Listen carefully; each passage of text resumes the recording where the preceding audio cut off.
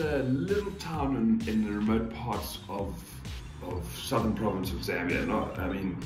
I was born in London, needed to get a British passport, so a lot of us were doing that at the time. I had to be born on British soil to retain our British ancestry. Very good idea.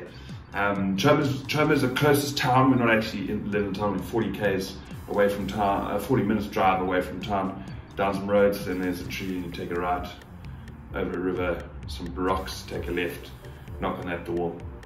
Dad will invite you in for a cup of tea. So that's home.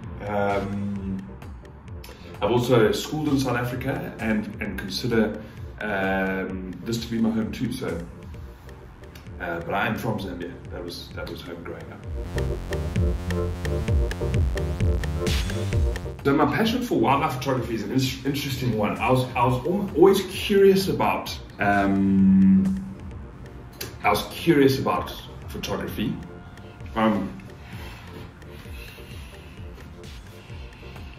But I have more of a love for art, if I'm honest. I was terrible at art in school. I was terrible at all my subjects because I wanted to be. But it's always fascinated me in all forms of art and sculptures, paintings, old cars, anything that someone had taken a long time to make beautiful. I had a lot of respect for. And I went into guiding straight after school. Love nature, love the bush. So just, I think organically the two passions came together, and the bridge between them was photography. And because I've been curious about photography for quite some time, it took off, and the fire burned. So I've been a guide for 9 years now. 2010. What year are we in now?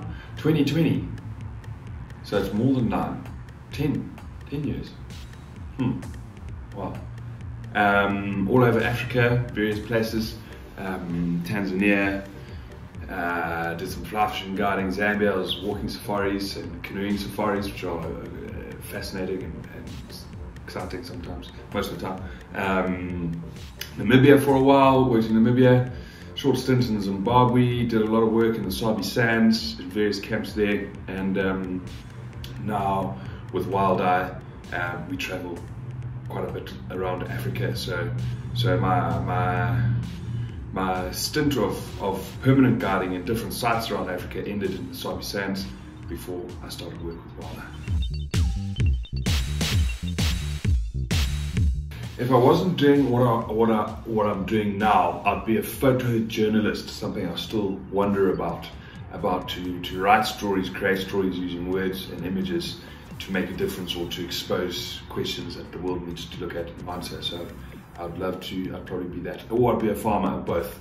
I'd love to grow stuff in a sustainable way, in a way that benefits the world. I'll probably take Russell Brand right now. I'm listening to his podcast, which is fascinating, and I think we'd have a couple good rants under a tree somewhere while waiting for some lions to wake up. My last meal, well, that's a good question, and I'm probably only going to speak about this once because I'm currently on a no sugar, no carb diet, not even potatoes, not even sweet potatoes, anyway, for 30 days, little cleanse, and so I'm missing a lot of those things. So I'm thinking now I'll start with a tiramisu, start with it, big one like this big and that deep. And then I'll go into a big piece of ribeye, peppered, salted, potatoes, veggies, coleslaw, bottomless bar one milkshake in front of me that just gets topped up the whole time. And then for dessert, I'll probably smash another fruit trifle with cream and sponge cake. Yeah, that'll be it. And then a cheese platter with some meats and some pickle. Smash that and then end it right there. For dinner guests, honestly, the first person on that table would be Winston Churchill.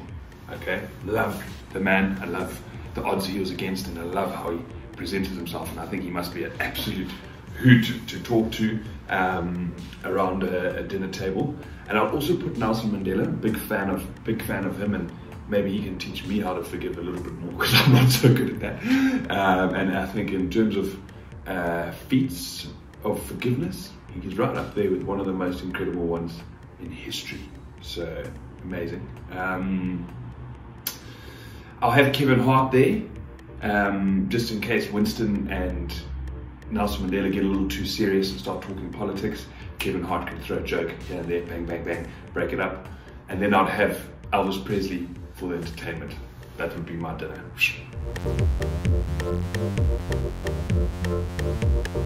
It's hard for me. For me, I'm a big fan of I wouldn't say slower paced safaris, but I like when people get to connect a little bit with nature. So it's a toss-up between the South Luangwa in Zambia, Mana Pools, and the Makuleki province in northern Kruger.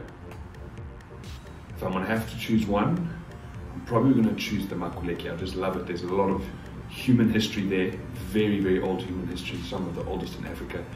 They're all the way to recent wars that have been fought all over that border, poaching stories, the ivory trade, incredible history. There's an energy there that no one can deny, and it's full of wildlife and some of the most extraordinary beauty I've ever seen in my life.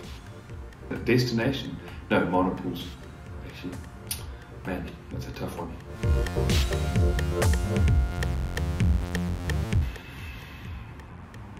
That's a hard question. I'd probably say an elephant because it's just my favorite species to observe. Yeah. So by being my favorite species to observe, it's my favorite species to photograph. My word, 7 weeks into lockdown.